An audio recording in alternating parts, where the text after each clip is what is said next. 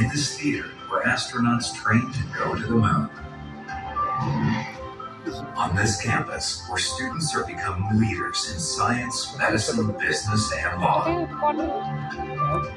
At this university where people like you are following their passions. Making breakthrough discoveries about the world around them. Capturing the beauty of life through their art. And bringing us to our feet with their athletic skill and heart.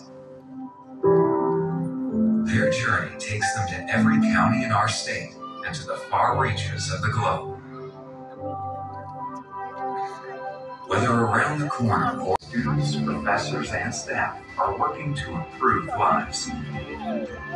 But no matter where they go, they are just like you, coming from small towns and from big cities. And they all carry hopes and dreams for creating a better universe. Follow in their footsteps. Your journey starts here. Welcome to the University of North Carolina at Chapel Hill, and welcome to Moorhead Planetarium and Science Center.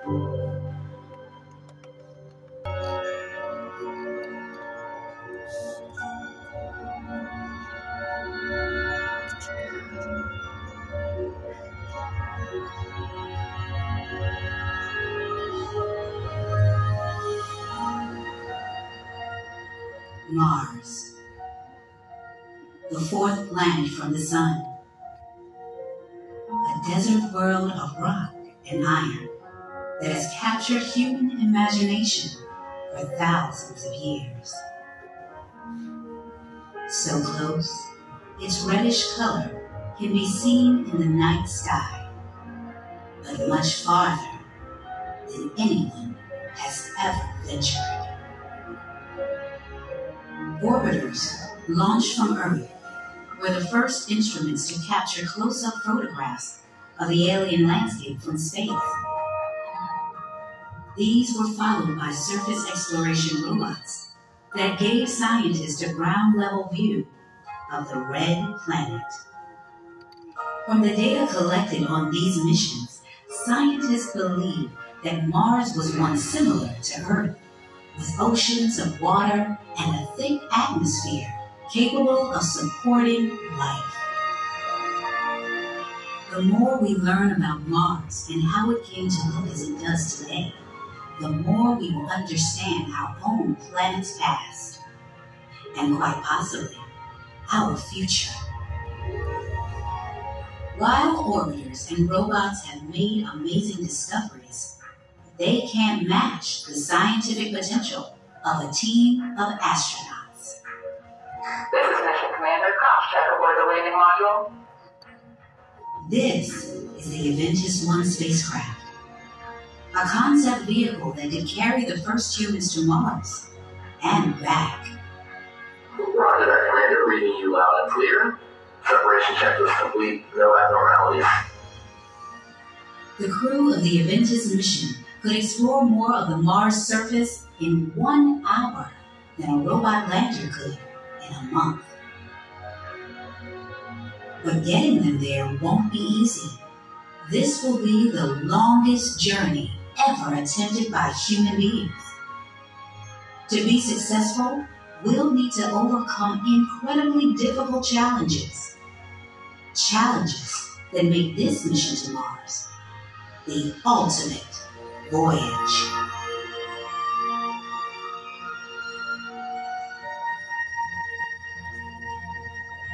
The last time, 304-13-52-20. We're at Mars atmosphere's entry interface plus 30. We are go for separation. This mission to Mars will depend on the next generation of great minds and dreamers. And we are clear. Entry angle looking good. 0.2 degrees shallow. Tens of thousands of creative thinkers, scientists, and engineers. People who are still in school now will one day make this ultimate voyage a reality. That's confirmed. Velocity rate nominal. None of this will be attempted unless one thing can be ensured: that we can get the astronauts back to Earth, safely land robots on the surface of Mars. But sending people requires a lot more work and planning. Humans evolved on Earth with its thick atmosphere, strong gravity, and wide variety of life. As the population grew, complex social structures formed. These factors help shape who we are and what we need. In order to send humans to Mars, NASA teams need to solve 5 major challenges. How do we traverse the incredible distance from Earth, farther than we've ever gone before? How do we make sure that the inside of the spacecraft is a healthy environment? The astronauts will be isolated from everyone they know back on Earth. How do we ensure that their minds remain clear and focused? Gravity in space and on Mars is very different than on Earth. How do we keep human bodies strong and capable? And finally, how do we keep the astronauts safe from dangerous radiation during their long journey in space? Teams at NASA have been working on these challenges for decades, but they haven't been completely solved. To be successful, this mission needs new team members to help get humans to the red planet and back. It can be like the difference between walking next door and walking around the world. As the International Space Station, the ISS, orbits Earth, it travels 400 kilometers above our planet. The trip to get there takes only a few hours. The journey to the moon, however, is 1,000 times farther. At over 400,000 kilometers, it's the greatest distance humans have ever traveled. It took the Apollo astronauts 3 days to fly from the Earth to the moon. And the voyage from Earth to Mars will take much, much longer. At least 10 months will be needed to travel over 600 million kilometers. 10 months to travel over 1,000 times farther than any humans have ever traveled before. A journey of this distance may seem impossible, but NASA has been preparing for years. Starting with the earliest space missions, the American mathematician and computer scientist Margaret Hamilton laid the groundwork for humans to travel beyond Earth.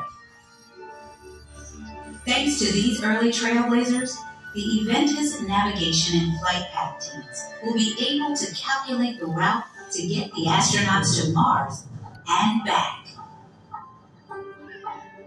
But even the fastest route will keep the crew traveling in space for over 2 years. And 2 years of travel means 2 years of supplies. Everything the crew could possibly need for this voyage must be planned, prepped, and packed before departure. Stakes couldn't be higher. If one essential item is overlooked, the entire mission could fail. Specialized engineers will calculate how much food, water, and small spaces, leaving enough room for the astronauts to live and work. Proper planning is crucial. Once the Eventus 1 begins its historic voyage, there is no turning back.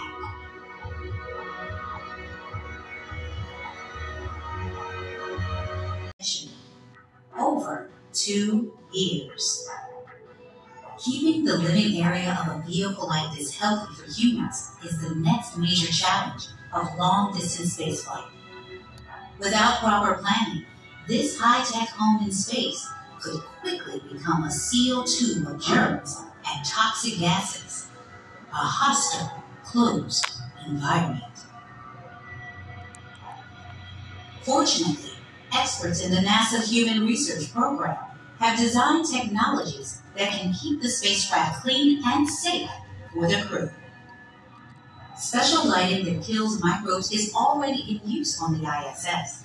so teams have a good start for developing the technology to keep surfaces clean. Advanced air cleaning systems also need to be developed to remove germs and toxins without wasting a single molecule of oxygen. To keep the crew healthy and ensuring they have a clean habitat will require team members with a passion for studying germs and viruses or tinkering with electronic devices. While it's essential that our crew has a safe environment, determining what they'll eat is equally important. Even before humans ventured into space, having enough food has been a challenge during long-distance travel. The most frequent cause of death on a sea voyage wasn't a pirate attack or raging storms. It was packing the wrong food to eat. Ships would be loaded with supplies, but they often lacked the fresh fruits and vegetables necessary to prevent a disease called scurvy. This illness, caused by not getting enough vitamin C, led to many crew members of these early expeditions getting sick and even dying. We can't let anything like that happen on the way to Mars. Robert had a wide variety of factors to develop the best food for the Aventus crew. While proper nutrition will be the most important consideration, we've also learned that delicious foods make people happy. In space, the sense of taste can be dulled, so astronauts prefer bold and spicy flavors. The Advanced Food Technology Research Team at NASA needs people with a passion for creating delicious and nutritious foods. Of course, these meals also need to be packaged in ways that keep them tasting great while remaining fresh. The Aventus mission needs over 2 years' worth of food and supplies packed into a clean, self-sufficient craft. But our crew will face another challenge of long-distance spaceflight: isolation.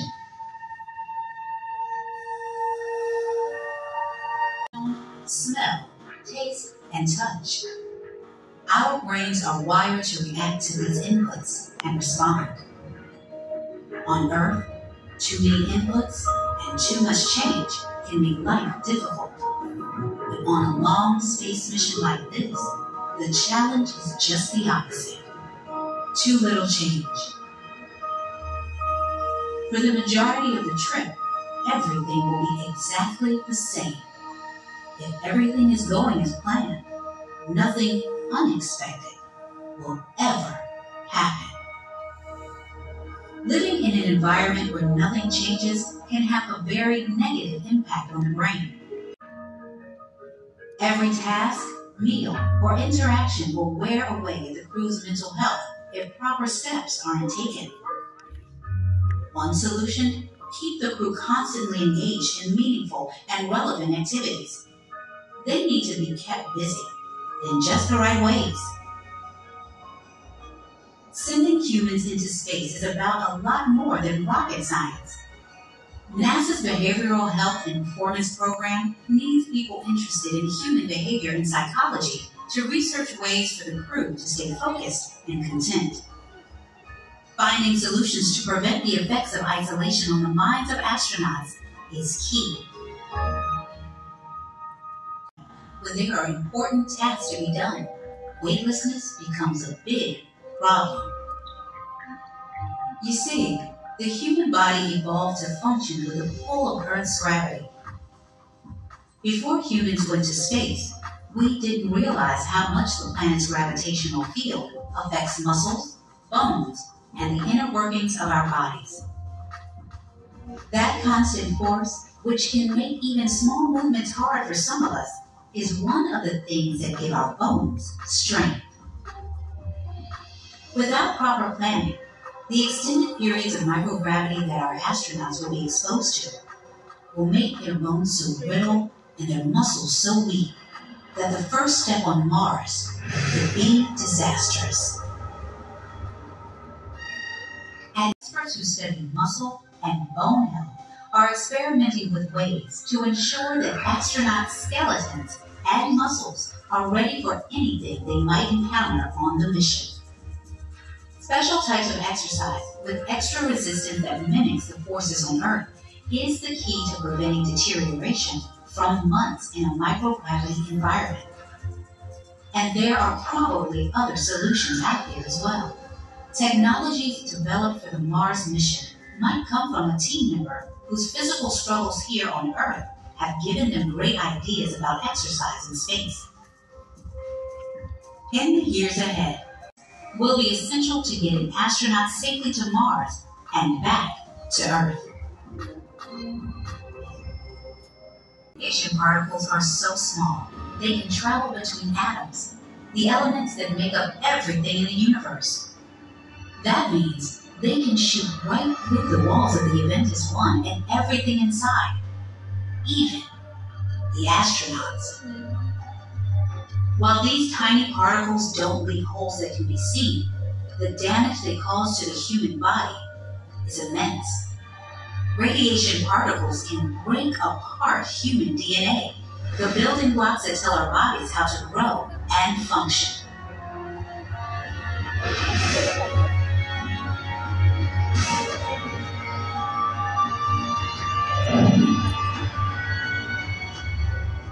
Damage to DNA can be devastating to the human body, impairing an astronaut's ability to perform even simple tasks on the mission.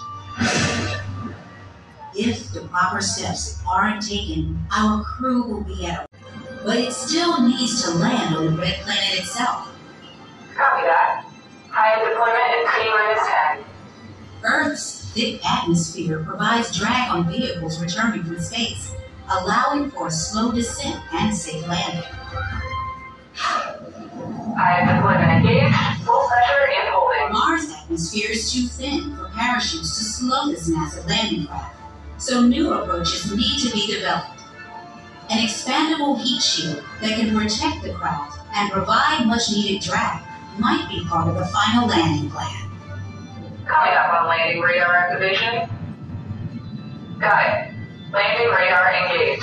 In a matter of minutes, the landing module has to slow from a blazing 19,000 kilometers per hour to 8 to ensure a safe landing at the exact location we choose to explore.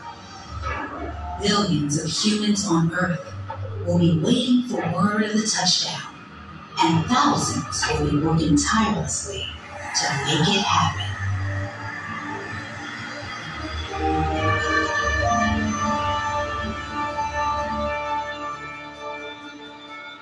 We are here to take the next giant leap for humankind.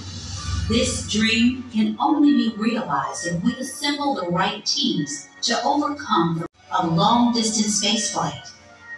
Solving these problems will make the mission possible, but there is much more work to be done to make the mission a success. Vehicles, habitats, and supplies created by robotic and structural engineers will need to be ready on Mars before the human crew arrives. These technologies will enable the crew to achieve their mission of exploring and learning as much as possible from the red planet during their time on the surface.